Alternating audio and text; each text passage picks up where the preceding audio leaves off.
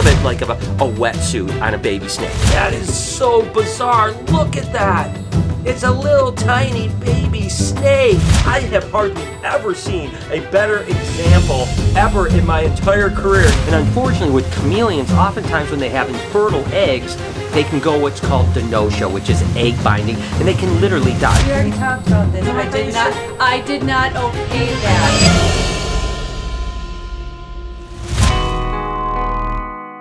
Good morning everybody and welcome to the vlog. I want to just check on these little baby snakes, the clown clutch that hatched out. They should have shed probably over the last day or two. This one is actually still in shed right here, so looking good. I cannot wait to see what this thing actually is when it sheds out. This is actually a lesser leopard clown ball python. Absolutely a ripper. I tell you, when this thing actually sheds out, it's going to be amazing. So let's just check the other ones to see if any of the other ones shed. Oh, we see a shed right here. And look at this. It's really interesting that a baby shed is just slightly different than a normal snake shed. I'll talk more about that in a minute. But nevertheless, let's see what we got here. Oh my gosh. And you can see just a little bit of stuck shed on this guy. We'll have to go ahead and soak it. It's really common with baby snakes. Again, that baby snake shed is a little bit thicker and a little bit different on a neonate snake as opposed to an adult snake. I'll talk more about that. So we'll just have to soak it and get up. But nevertheless, this is another lesser leopard clown ball python. Oh my gosh, that thing is crazy. So I hope some of the other ones shed as well. Let's see what we have. Oh, yep, this one shed too. You can see all the little pieces of shed here.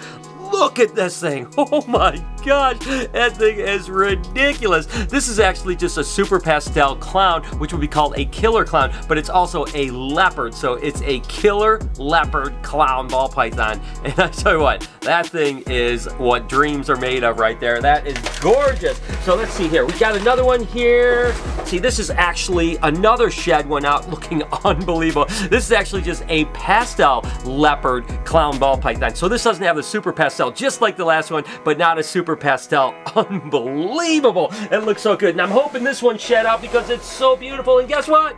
We've got a little shed. I cannot wait to see it. Oh my gosh.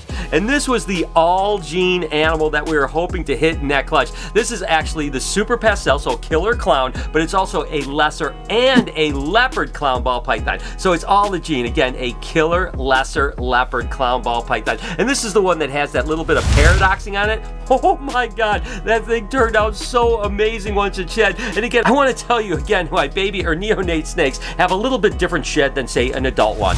Back to the shed skin of neonate snakes, which is what a baby snake is called, and it's basically a little different biochemically than say a snake that's older. Now, probably what's happening is that they need a little bit thicker sheath of skin to actually protect themselves from the fluid in the egg that's called albumin. Also, snakes actually have what's called an egg tooth, which right at the tip of their nose, they have a little tooth that's out. That helps them actually slit the egg. You guys know I cut the egg. They actually can do it on their own with that egg tooth. And of course, after they hatch, they no longer need the protection from that fluid or albumin, and they also don't need the egg tooth because they've already hatched out. So within a week or 10 days of a snake hatching, they typically will shed out. Weirdly enough, things like hognose will shed the same day that they hatch. Literally, they'll hatch and then shed the same exact day. And of course, you might say, well, you know, snakes that are born live don't need an egg tooth. That's correct, but they probably still need that kind of thicker sheath that is protecting them inside the mother, right? Same type of deal. Again, there's been some tests that have been done on the chemical nature of a neonate skin compared to an adult or even subadult skin. Basically, there's different chemical components to a neonate skin. Say, for instance, higher cholesterol in the skin. Again, a little bit thicker. So I've noticed that that first shed is a little bit harder for the snakes to get off, and oftentimes we do have to even soak them a little bit to help them shed out. So it's kind of Mother Nature's way of protecting them out. Think of it like a wetsuit on a baby snake.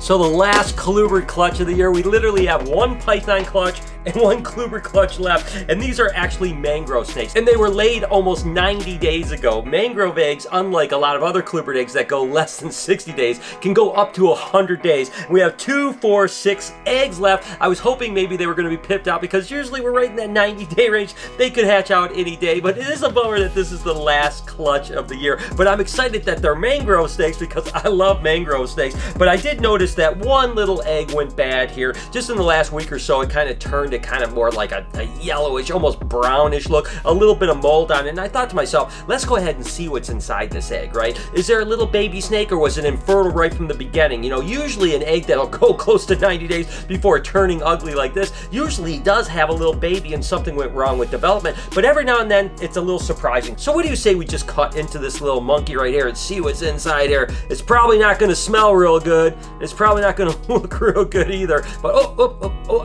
I can see a little bit of bloody stuff in here, which tells me that there's probably a little baby snake in here. Yep. Oh, guys, that is so bizarre. Look at that. It's a little tiny baby snake. For whatever reason, I'm not sure why, but this little baby didn't make it. You could see it definitely developed for quite some time before it actually passed away. I'm gonna just, oh, it smells terrible, guys. Oh, look at it. Oh, it's so gross, but I just want to take it out and see what's going on with it. Was there some spinal kinking? Was there some deformity? Why would it die? But it's actually pretty interesting. I'm going to go ahead and just, you know what, I'm going to take all this out of the egg so that we can actually see. This is a great way to understand the mechanism of how a snake egg works, okay? So I'm going to just kind of peel this away, and you can see this big blob right here, right? That's the actual yolk. This is what the snake is actually living on, the nutrients within the snake. And then take a look at this. You see that little thing right there? That's its umbilical cord that is attached right to that yolk sac, and then of course it goes right into the belly of this snake right here, and then they'll actually grow and develop. Now I don't see anything wrong with the snake at all. It looks completely perfect. I don't know why and for what reason it wouldn't have made it, but it's still really cool to be able to actually see what a snake would be like in the egg. It's unfortunate that it passed away, but it's a great opportunity for us to learn together. That was pretty awesome. It's a bummer that it didn't make it, but what a cool thing to actually get to see, right? I have hardly ever seen a better example ever in my entire career, so this is absolutely as cool for me as I hope it is for you guys. And let's hope the other 6 eggs actually go full term and hatch. It's a good sign that there was a baby snake in here, and the fact that these guys still look good. Hopefully we'll have some baby mangrove snakes any day. Back with Jessica and more geckos, but this time, is this the last? This is we're almost done. Oh I'm my so happy. gosh. You guys know that we had a gazillion leopard geckos this year, and these are the last ones. Oh my god, look at his little heads. Is that a little Murphy's patternless maybe? It's like an albino one, yeah. Yeah, an albino Murphy's patternless. Oh my god, that is so absolutely adorable. And it looks like over here we have a little Eclipse Super Snow, huh? Yeah, this that thing one looks really cool. It's not quite as crazy pied as some of the ones we've produced, but still absolutely adorable. So it looks like literally there's probably less than a couple dozen left to hatch for the year. So that's pretty crazy. I'm so happy. Oh my god, this year was so crazy. I know. Jessica really bred the geckos like crazy this year, which means we had a lot of babies, which is really craziness. Again, you guys know that we're not going to be producing as many geckos ever again. So this is the last time we're hatching thousands and thousands of geckos. We're still going to have a lot of geckos, but nothing like we've ever had before. So great year this year, and on the website there are 1 million leopard geckos if you guys are interested. Take a look at this absolutely adorable veil chameleon. This is a female veil chameleon. You may notice something different about this particular animal, the fact that it has white legs. This is what they call translucent. It's a recessive mutation, and it's really just piebald. It's just like a piebald ball python or whatever the case is. So a friend of mine actually contacted and said, I have a female translucent veil chameleon. Would you be interested? And I was like, yeah, they always have been awesome. Ever since I first seen them, I thought they were super cool. So I was like, sure. Now there is a little bit of a downside to this. Do you notice how fat she is? Unfortunately, sometimes when you get female veil chameleons and they're not in with a male, they can actually still become gravid. I'm pretty sure she is full of eggs right now. Now you may think, oh, that's awesome. Well, number one, there's really very rarely parthenogenesis, so they wouldn't be fertile eggs. And unfortunately with chameleons, oftentimes when they have infertile eggs, they can go what's called denosia, which is egg binding, and they can literally die. So what we're gonna have to do with this little girl is we're gonna set her up, get her off the stress of everything that's going on, put a nice plant base in there with some soil so she can dig, and hopefully she'll go ahead and pass all of those infertile eggs. Once she does that, we can maybe then think about breeding her to Raoul, our male veil chameleon, and maybe get some het translucents. Maybe we'll raise them up and down the road produce some, maybe down the road, who knows, we'll maybe produce some veiled, and who knows down the road, maybe we'll produce some, oh my gosh. Who knows, maybe down the road we'll produce some translucent veil chameleons. This monkey is absolutely gorgeous, but unfortunately we're gonna have to really work hard to make sure she's okay, and I'll keep you guys updated. And maybe you learned a little bit about female chameleons today.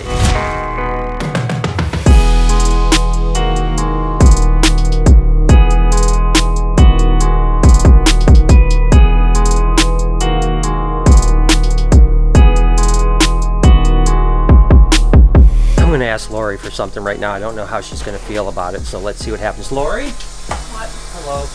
You know that a lot of times I just buy animals and I don't ask your permission. Yeah, I just ask your forgiveness. So I was thinking I wanted to ask your permission. And we kind of talked about this a little bit, but I wanted to kind of get it on the record so that something happens, you know, you'll know about it and What stuff like that. about? Is it okay if I get a sloth?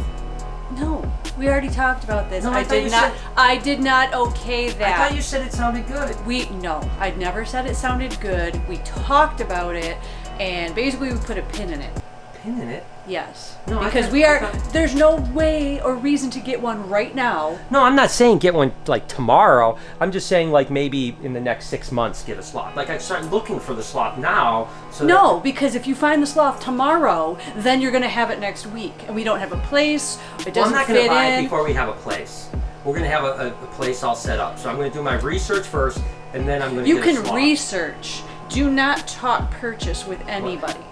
You can research. Well, I might have to talk purchase to get the information. No, then you're talking to the wrong people. So you're no. good? So I am not. It is on the record. I said do not buy a sloth. No, but period. what you're saying is that if I do my research and stuff like that, I could maybe get a sloth in a little bit. I said do research. That's all I'm saying. All right, so I think this is good. So I'm going to go ahead and start researching sloths. If you guys know, reach out to me. I want to know something about how to keep 2 slow sloths and where to get them and stuff like that. I want to really tame one. I think Lori's on board. What do you guys think? These things are so absolutely ridiculous. Just take a look at these. Of course, these are the giant leaf-tailed geckos, the Euryplantes fimbriatus. And if you notice, this is the male down here. He's a little bit more slender. And this female has actually laid eggs in the past. I'm going to turn it over this way, and I'm going to actually show you. You can start to see eggs building in her right here, where she's starting to get a little bit of puffiness, and you can even see the white right here where the eggs are coming in. Of course, this is the male. You can kind of tell the difference between these 2 guys here. So hopefully with any luck, we will get some more eggs, and this time maybe they'll be fertile and we'll actually hatch them. So it's been a while since I've actually updated you guys on the black milk snakes, right? These are the ones that kind of are born tricolor like a Honduran milk snake and then get black or like a Mexican black king as they get big. They're also a really large milk snake. They'll get like 7 foot. Well, this is kind of one that's starting to go through the change. You can still see the bands, that black, yellow, and red, but it's kind of faded and really sooty looking. And then you can start to see this one is even more sooty looking. It's not quite black yet, but it's definitely getting there where you can almost hardly see the triads. And that's the bands. They call them triads. You can still see them really faintly, but they're definitely getting darker and darker. And then you can see this one where you basically can't even see the triads now. It's almost jet black. It's going to even get more jet black as it gets bigger, but you can see the progression for one that's just turning to one that's kind of halfway turned to one that's almost 100% turned. Again, when this one gets a little bit bigger, it's going to be jet black. You can still really faintly see a little bit of the triading, but for the most part, it's already black. It's going to be the point where you can't see any triads at all. These guys are super cool milk snakes that you don't see very often, and I'm super excited to see when these guys get to adult, and hopefully we can produce some more of these guys. But it's super cool to finally start see them turn black. And by the way, if you guys enjoyed this video, here's another video that I would like you guys to see. Over here is a playlist. Can you click on that playlist? Just watch a bunch of our videos if you don't mind. Over here is that subscribe button. While you're over there, can you turn the post notifications on? Remember to have an absolutely amazing day, and while you're at it, be kind to someone. I promise. I'll see you guys tomorrow.